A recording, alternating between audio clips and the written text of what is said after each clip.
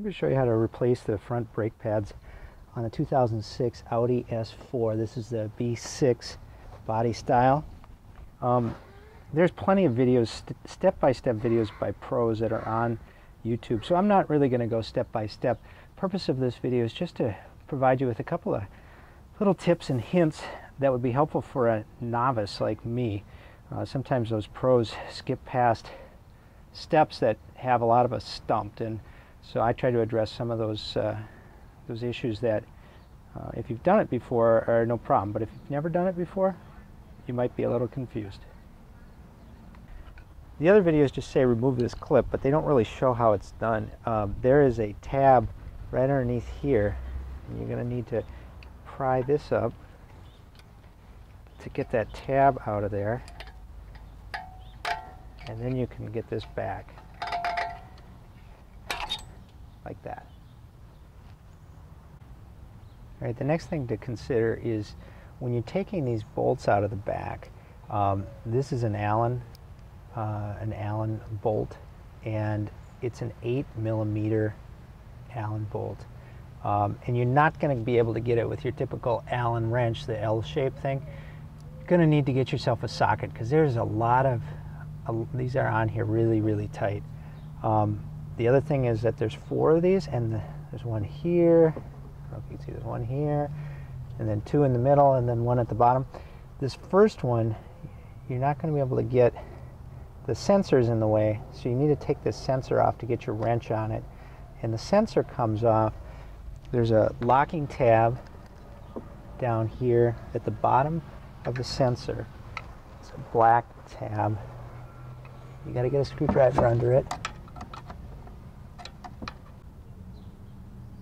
Okay, and once you get that tab off, and you can even break it off because you're going to put new sensor on there anyways, but this turns 90 degrees and it allows you to pull it up and out of the way. All right, another important novice tip, pros don't need to know this, make sure you got your wrench going the right way, because it's back here, so you're kind of reverse, and it's sort of easy if you don't do this all the time, to do it the wrong way. And especially when there's so much torque on this, you don't know if you're going the right way or if you're tightening it. So just double check, make sure you got your wrench going the right way. Now, getting these bolts off again, they're really hard. This side's a little easier than the other side because you can push up on it. So you can get your leg under and use your foot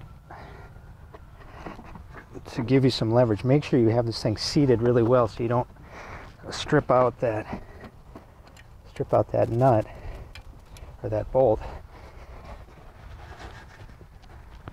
Like I said, you're really under here. If this thing were to fall off, you'd just be dead. This one I got off easier, like that. Let's try this one down here.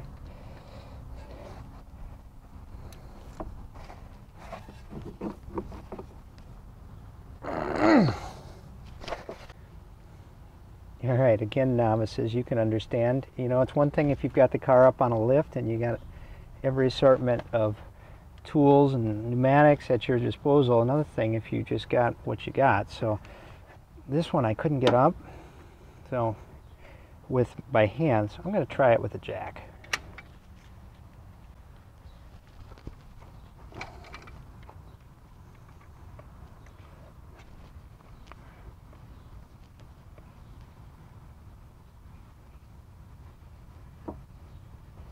There, moved enough. Should be able to get it by hand now.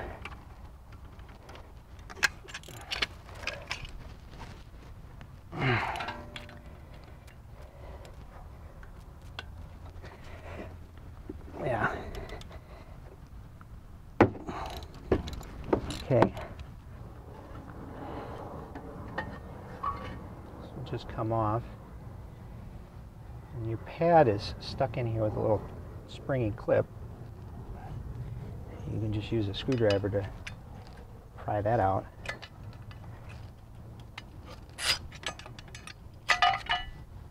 And that just comes out like that. And then this part also, it's on 2 pins. Let me see if I can show you the pins.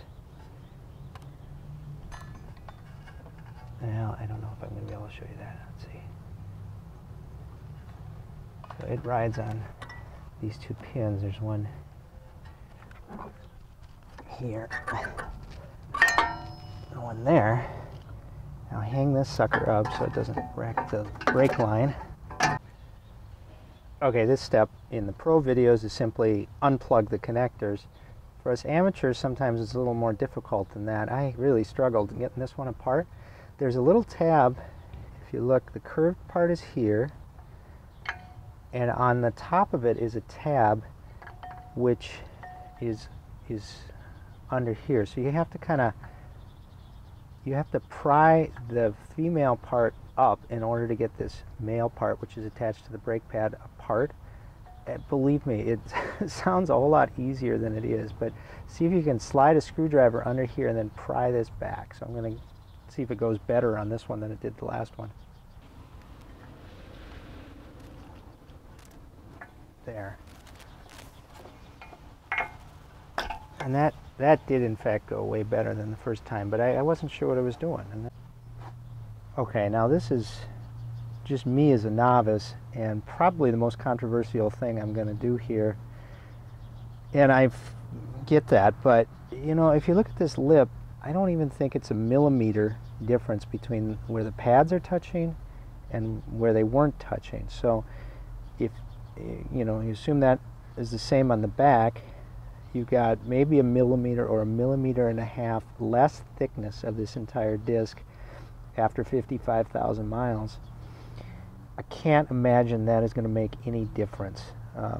What does make sense to me is that the people that sell disc rotors and the people that install disc rotors are always going to tell you you need to replace these because they make money on it. I'm going to leave it in place. We'll see how it goes. The directions on my brake pad say to sand off the residue with 130 grit sandpaper, which I'm going to do. And my guess is it's going to work just fine. If it doesn't work just fine, it really isn't that big of a deal to, you just take off this carrier, there's bolts in the back, undo this screw right here, hit it with a hammer, this will come out, you can put the new disc on. I'm not going to do that this time. Alright, if you're going to be doing this job, it's really a good idea to get a real live compressing tool. They're universal compressors. It's about 25 bucks, and it'll let you compress the piston back in just about any car. I mean, every car that I've ever tried, it's worked. Alright, so you're going to find the disc that's this size, and then this tool will go here. Now, the thing that's different on this, and it is on my other cars, is that usually the brake caliper is all one piece. What you need to do with this one is take your half right here. You're going to feed your brake tool through this hole, and then you're going to need to bolt this back together again. Incidentally, I've seen others that just loosen the brake bleeder screw and let the fluid out. My fluid, first of all, has been changed relatively recently because of the age of my car, so I'm not worried about the fact that it's super old.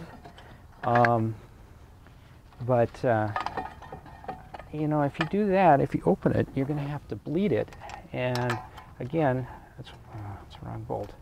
So it's one thing if you're in a shop and you've got a bleeding tool and you've got other people to help you. It's another thing if you're trying to figure it out by yourself. So I just as soon not open the system.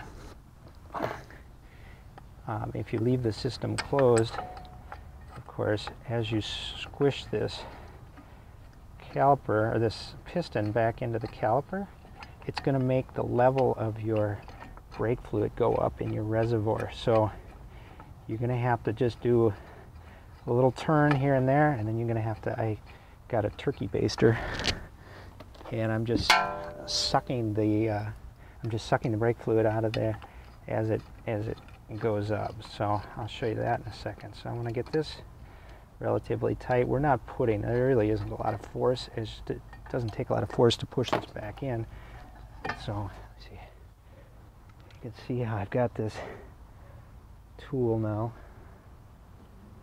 is in here, and now as I turn this here, it'll slowly push this piston back in. But now I got to go check my reservoir.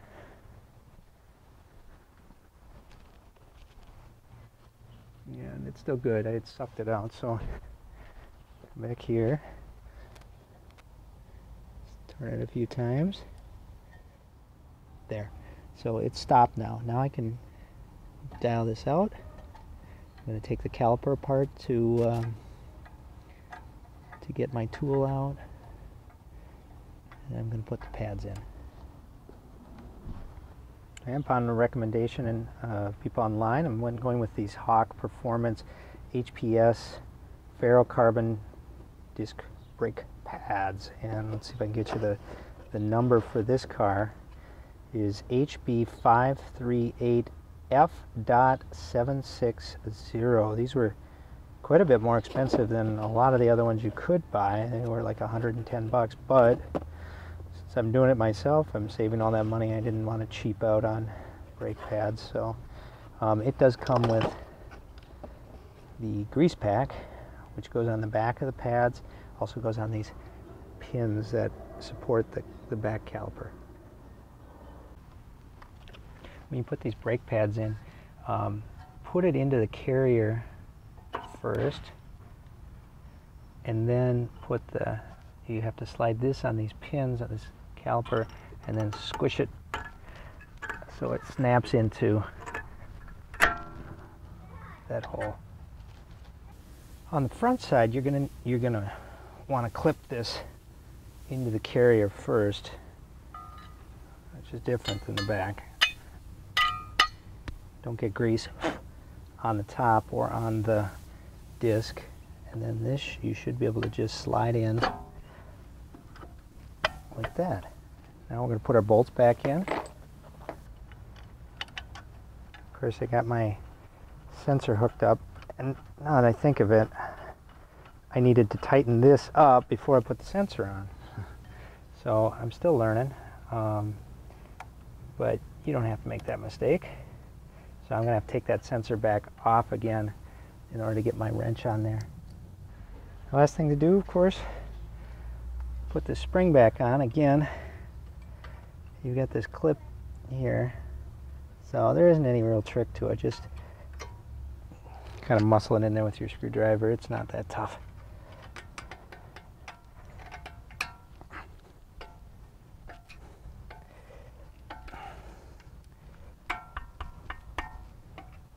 Make sure it drops into that hole though. There. That's pretty much all there is to it.